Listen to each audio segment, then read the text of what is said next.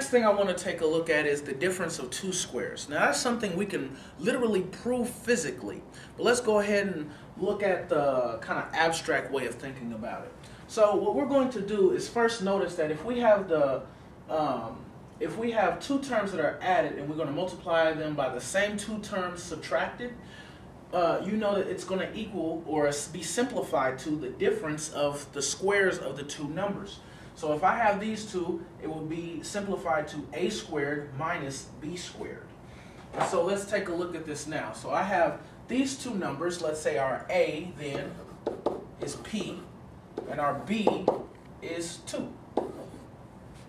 And so I know it's going to equal to a squared minus b squared. So this would then equal p squared minus 2 squared, which would then be simplified to p squared minus 4.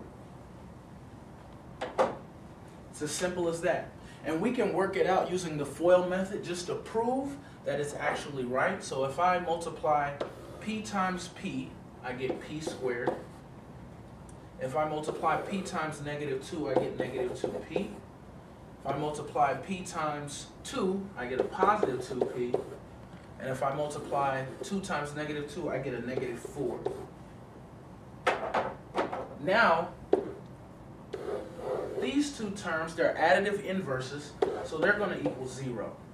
And I have p squared minus 4. So we just proved that if we were to FOIL this out, we'd get the same answer or the same simplification that we would get if we were to use our new special case method. Let's look at another example. All right, we still have the difference of two squares here, and remember the rule is the sum of two numbers multiplied by the difference of those same two numbers will give you the first number squared minus the second number squared. It's called the difference of two squares. So let's take another look at it, and here we go. Our first term a is 2c, and our second term b is 3. And I think we all can agree that is one of the factors are two numbers being subtracted, or the difference of two numbers, and the other factor is the sum of those same two numbers. So we can use difference of two squares. And so let's take a look at it. Our first term is 2c. According to our special case here, we need to square that first term, minus our second term, which is 3, and we would also need to square that term. So once we start simplifying, we have 2 squared times c squared, which is 4c squared, minus 3 squared, which is 9. Simplified as far as we can go, using the special case. And remember, we've already proven that if we were to FOIL this out, we would get the same answer.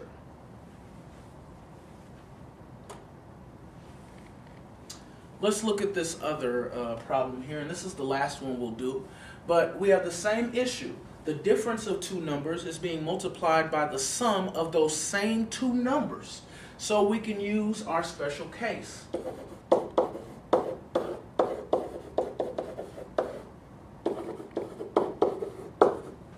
So let's identify our a.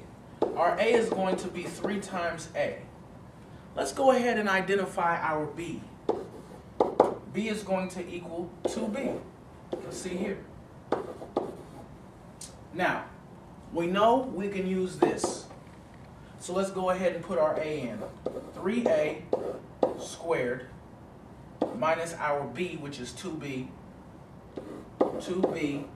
squared. Now, I haven't been showing this, but I'm going to go ahead and show it now. Remember, when you have two factors raised to the same power, both of those factors need to be raised to that power. So this will be rewritten as 3 squared times a squared minus 2 squared times b squared, which would then give us 9a squared minus 4b squared.